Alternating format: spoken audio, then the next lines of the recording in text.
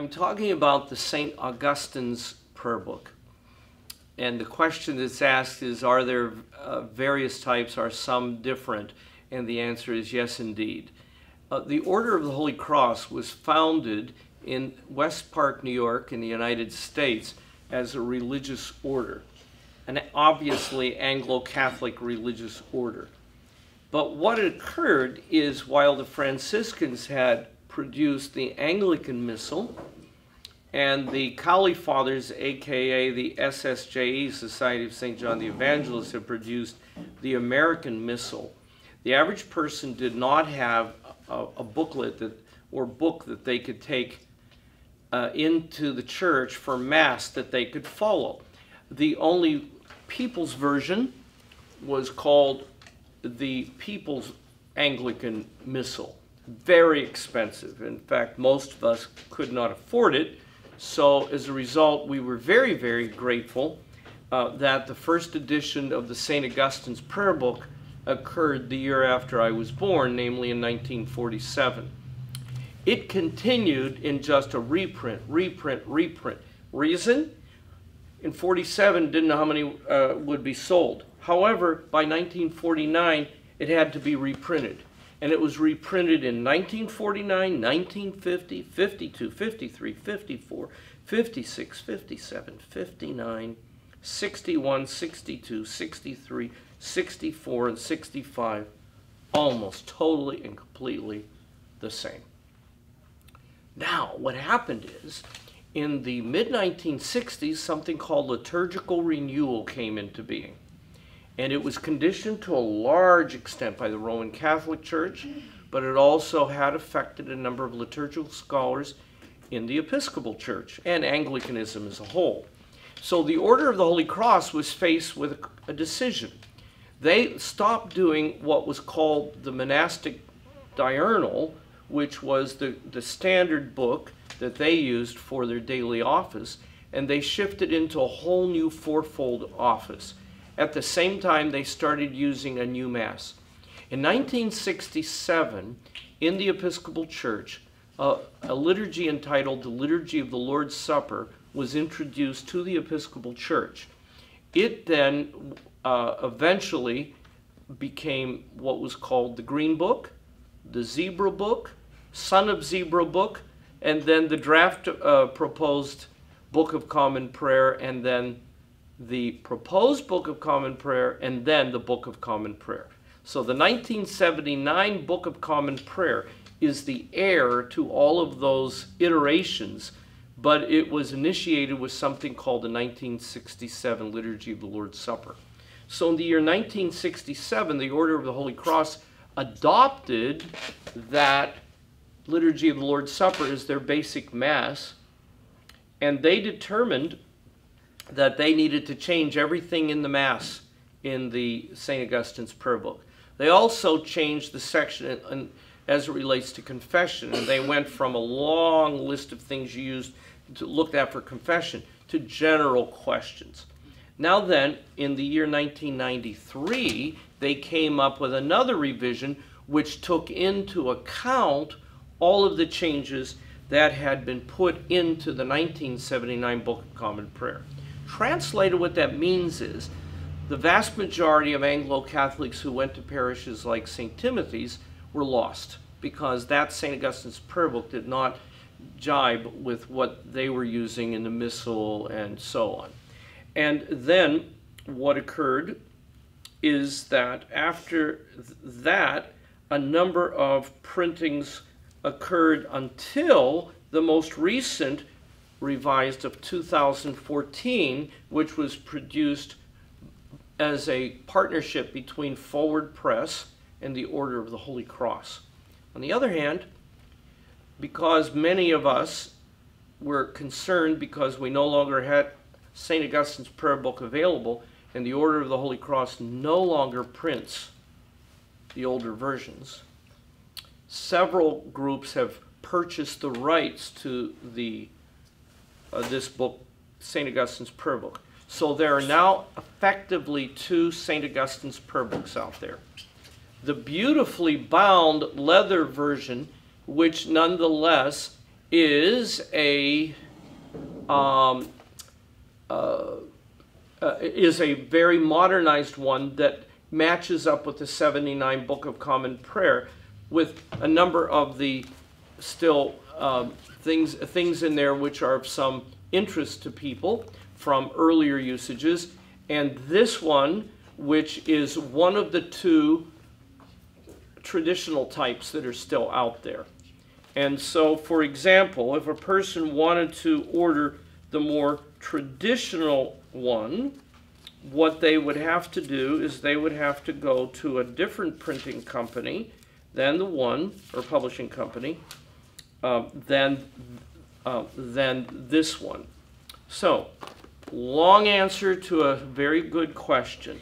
And so, when the parish press was in the process of attempting to make certain elements of the St. Augustine's Prayer Book available, we made official contact with the Order of the Holy Cross, and they would not give any permission to use the new one.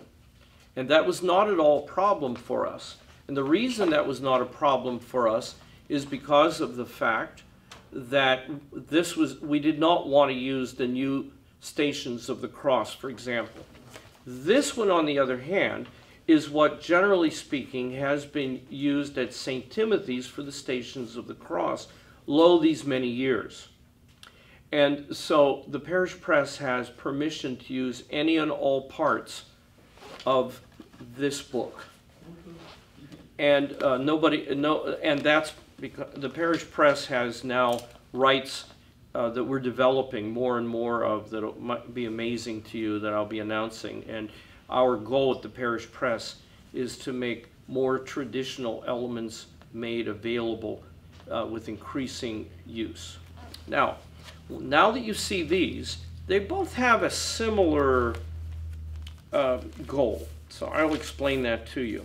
The St. Augustine's Prayer Book was really designed to have the Mass in there with all the extras. Put differently, that means that if a person were brought up on the 1929 or 28 Book of Common Prayer, the 29 was the proposed book in England, so I got confused for a second. The 1928 American Book of Common Prayer, they would find that it wouldn't have worked at a place like St. Timothy's, because you'd want to know where all those extras came from.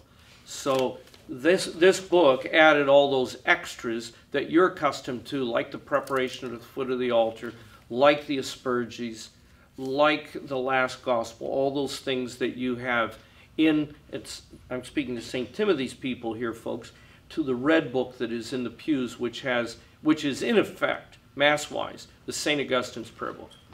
Now that if you take it from there, you will notice in the St. Augustine's Prayer Book that it goes beyond that. It has some guidelines in there, Christians' obligations. It makes clear certain things like when do we abstain from meat, what do we do during Lent and Advent, what are the customs and the traditions. So they're all written in there. It also has the common forms, like the Lord's Prayer, the Hail Mary, the Gloria Patri, because the 79 Book of Common Prayer totally rewrote the Gloria Patri, and it's a bad translation. An example would be the original, and it's from the Latin, is glory be to the Father, and to the Son, and to the Holy Ghost, as it was in the beginning, is now and ever shall be, world without end. Amen. Now that comes from the ending, per omnia secula seculorum.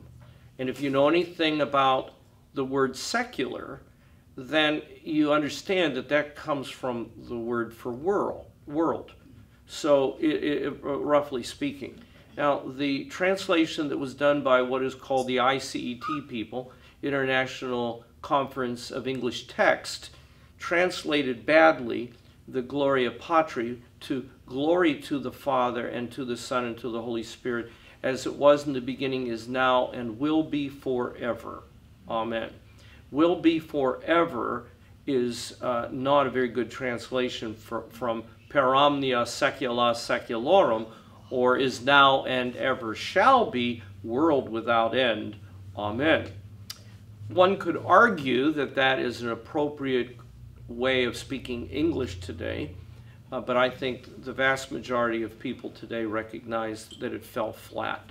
It almost fell as flat as being able to say, Dominus vobiscum et cum spiritu tuo, and you will notice that et cum spiritu tuo, does not translate into and also with you.